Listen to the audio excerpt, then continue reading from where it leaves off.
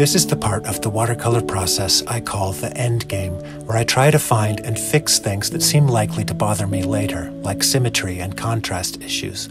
I had adjusted the top side of this bottle earlier, unnecessarily it turns out, but rather than reverse that change, I'm just adjusting the right side to match it. To check this, I put a cropped centered image on my computer and flip it horizontally in an image editor.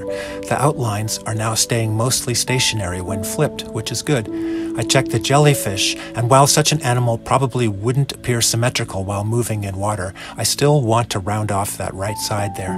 I make that change and then check the jellyfish again, and it's looking a little better, I think. And then the jar symmetry, which is also not terrible at this point. I think I'm finally almost done end gaming this painting. Almost.